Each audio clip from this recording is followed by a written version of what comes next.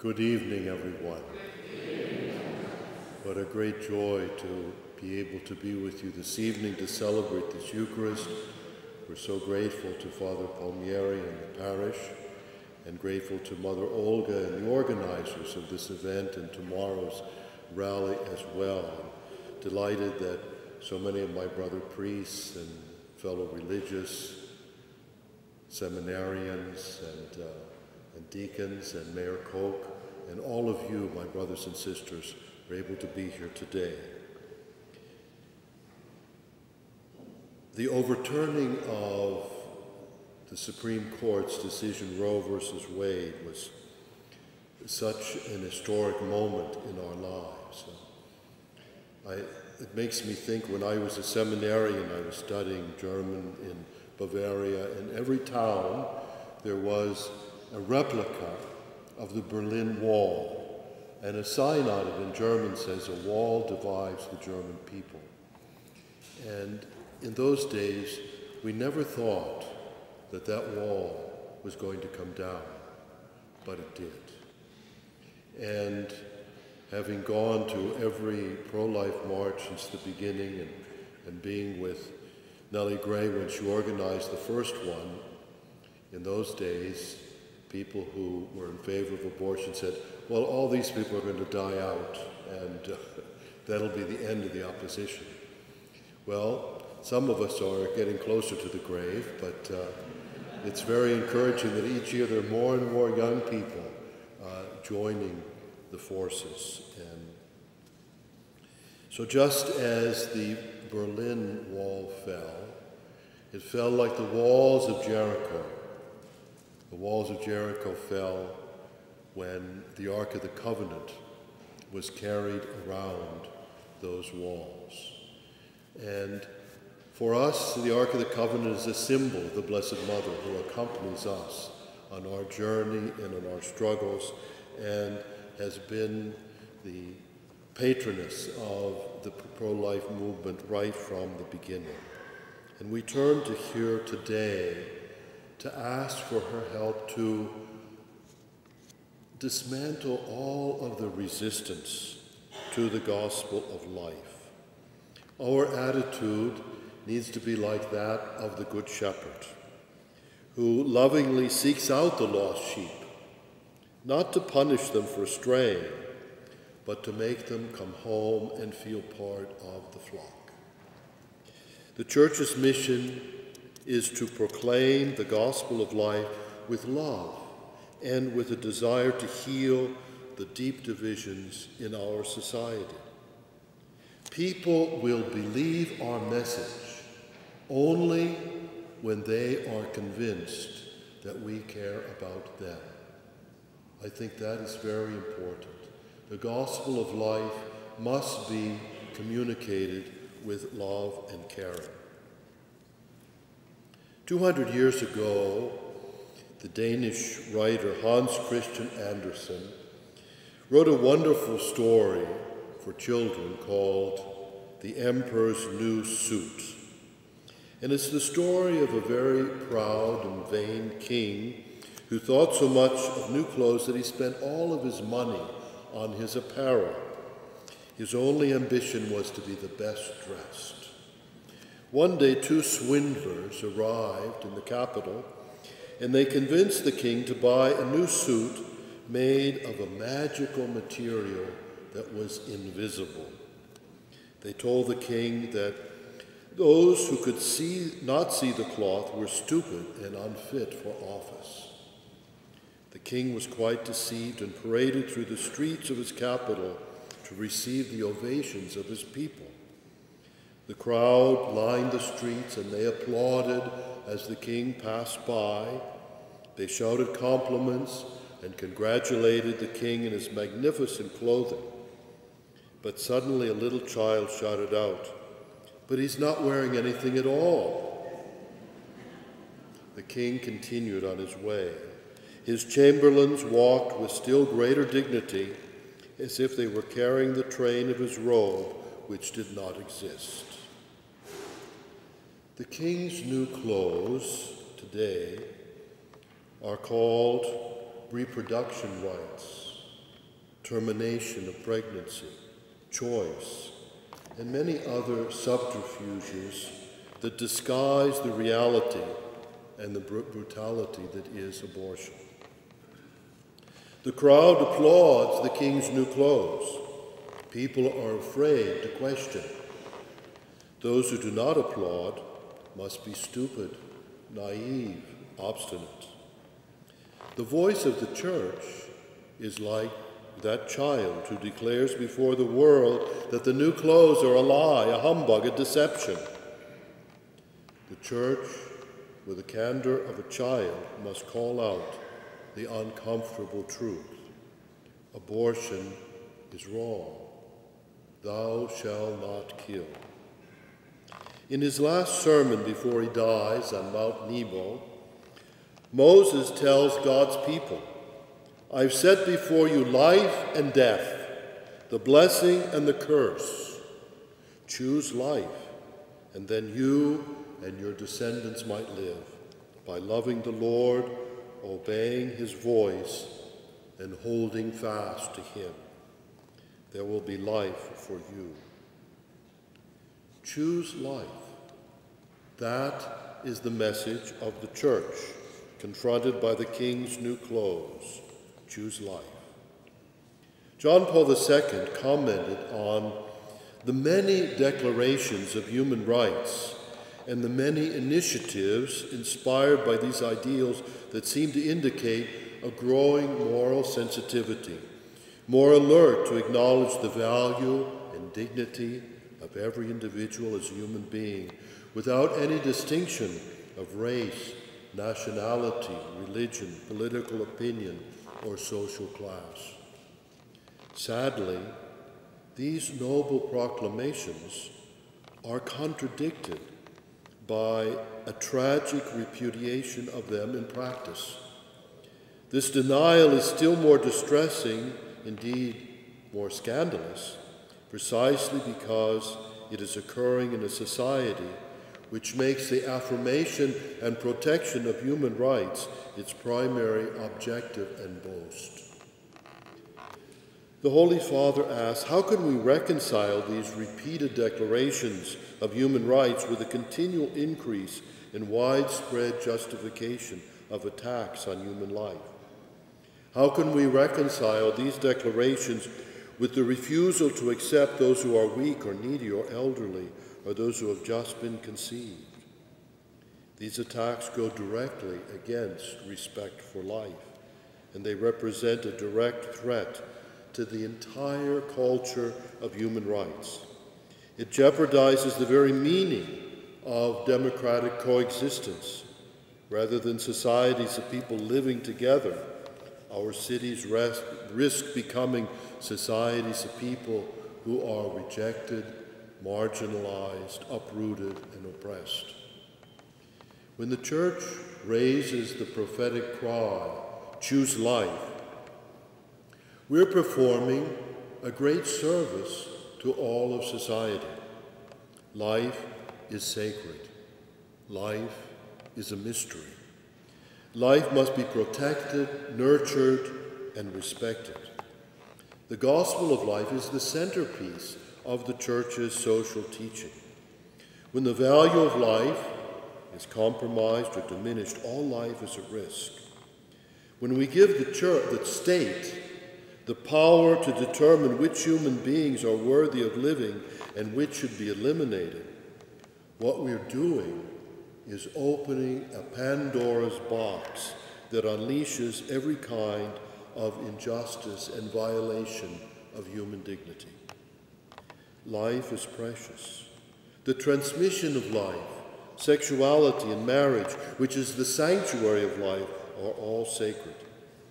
The Church's consistent life ethic contrasts with the incoherent proclamation of human rights that fails to protect life when it is most vulnerable. Human rights without the right to life are the king's new clothes. It's a fraud. It's an exercise in self-deception. When Roe v. Wade was handed down over 40 years ago, Archibald Cox, a Harvard University expert in constitutional law and the Watergate prosecutor, says, "This decision, Roe versus Wade, fails even to consider what I suppose to be the most compelling interest of the states in prohibiting abortion, the interest in maintaining that respect for the paramount sanctity of human life, which has always been at the center of Western civilization." The Church's pro-life message is a great service to all society. The culture of death flows out of the extreme individualism of our age.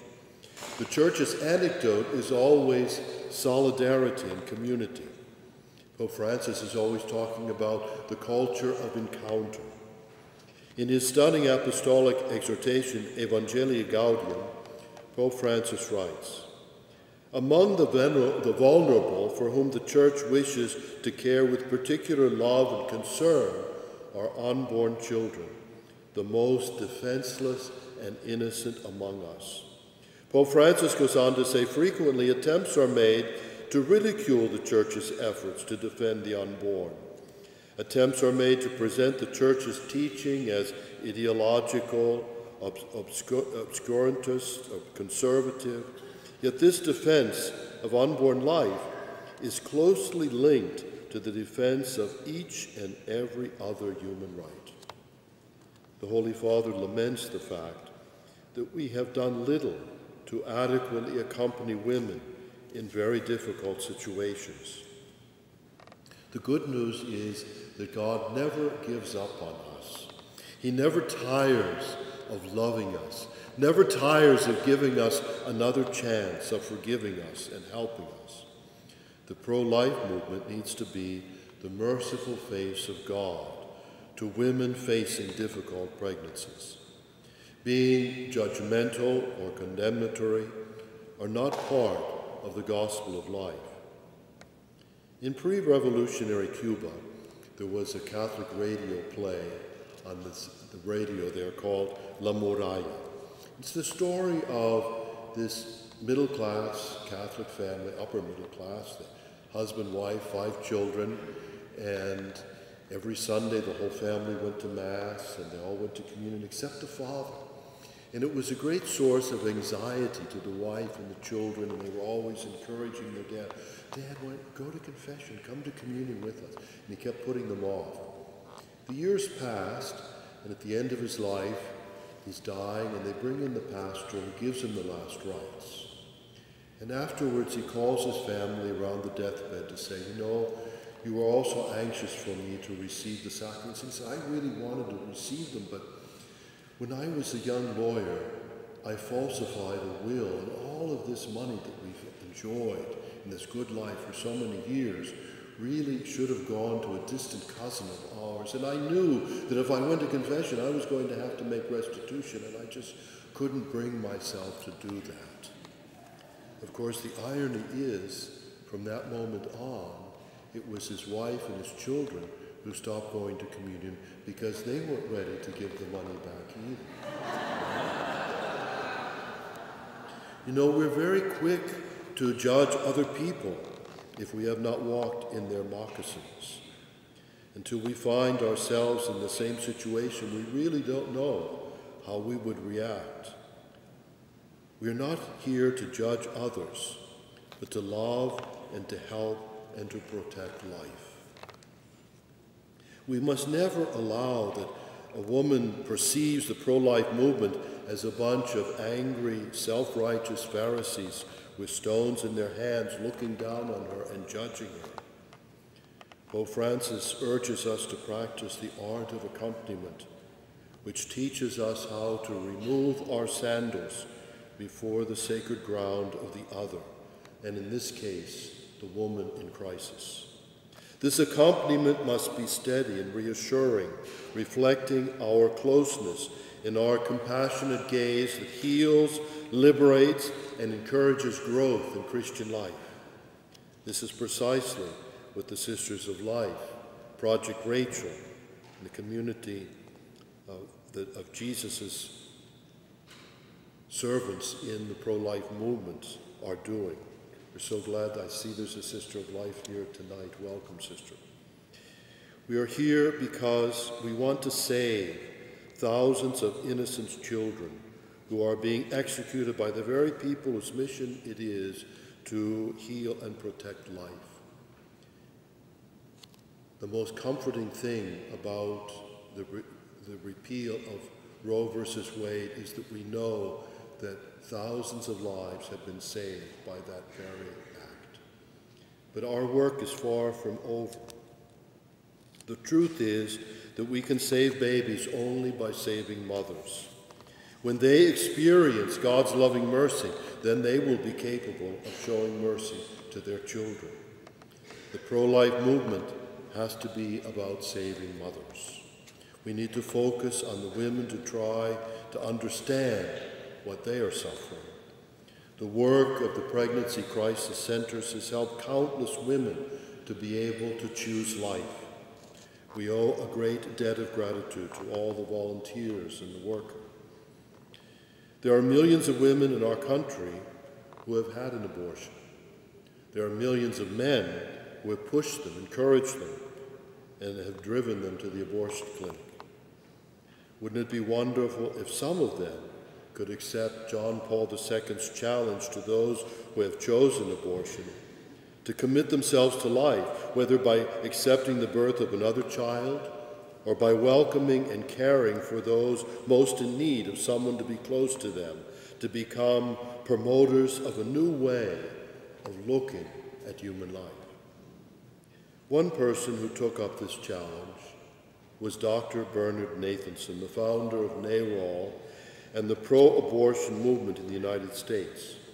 In the 1970s, Dr. Nathanson ran an abortion clinic in New York City, which operated from 8 a.m. until midnight. He performed roughly 100 abortions a day. But then, having promoted abortion and convincing people of its urgency, Bernard Nathanson, the tailor that produced the King's New Clothes in the United States, finally heard that child's voice pointing out the inconvenient truth. His conscience could no longer allow him to fool himself into believing that it was not a human being. Dr. Bernard Nathanson became the most eloquent opponent of abortion and the abortion industry. In 1982, I invited him to come and speak to Black and Hispanic leaders in the Archdiocese of Washington at Catholic University. And a few years later, Dr. Nathanson accompanied me to Honduras, where he presented his film, Silent Scream, to the medical faculty on national television.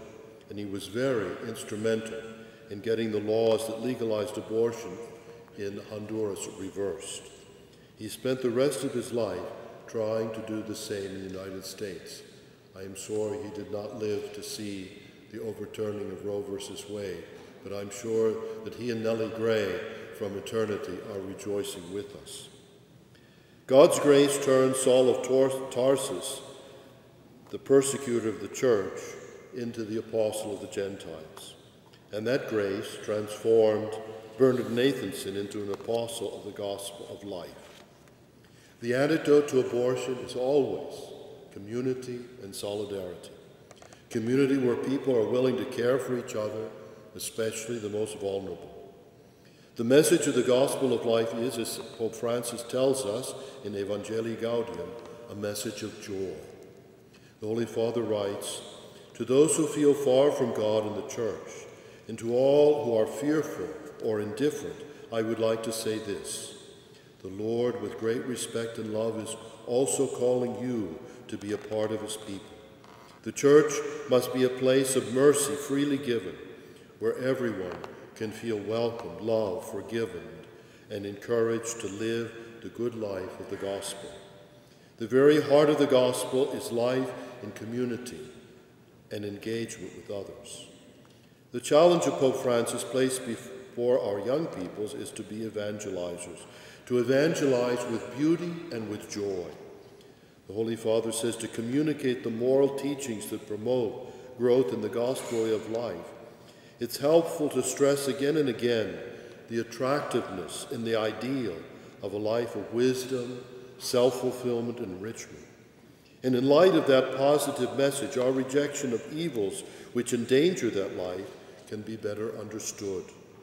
Rather than experts in dire predictions, dour judges bent on ruling out every threat and deviation, we should appear as joyful messengers of challenging proposals, guardians of the goodness and beauty which shines forth in a life of fidelity to the gospel. At Lampedusa, Pope Francis cast a wreath into the sea where thousands of poor immigrants had lost their lives. He warned about the globalization of indifference.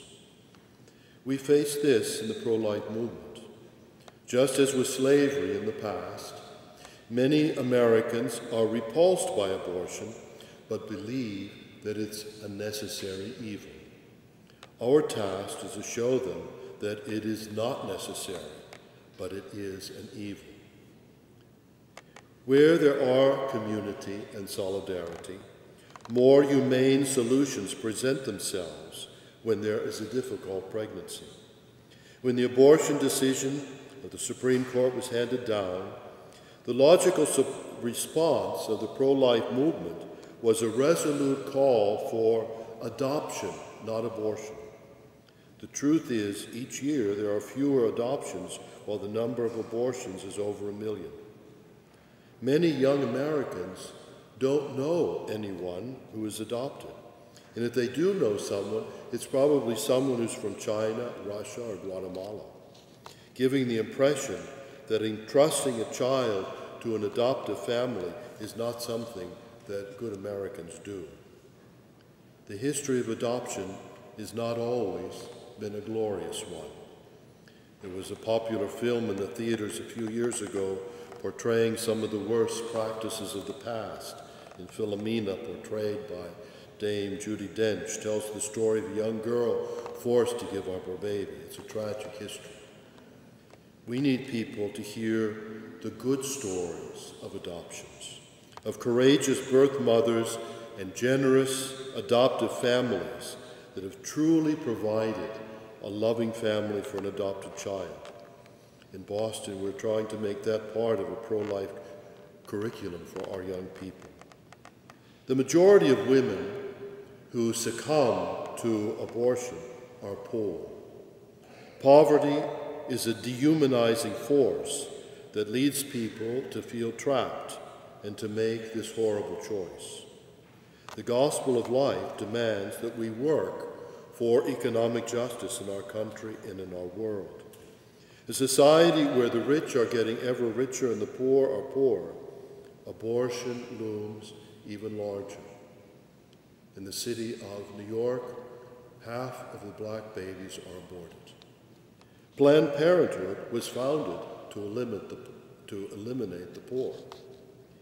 We can rescue unborn babies from abortion by rescuing their mothers from a life of poverty and hopelessness. Pope Francis challenges our complacency and indifference to the oppressive poverty that spawns so many abortions. Yes, the Catholic Church's consistent life ethic is a great service to society. It's our task to witness to the truth that love, compassion, and solidarity can build a just society that will be safer for the poor, the unborn, and those on the periphery. As overturning Roe versus Wade will save so many lives, but the big challenge ahead is to change hearts. Only love and prayer will be able to bring about that revolution.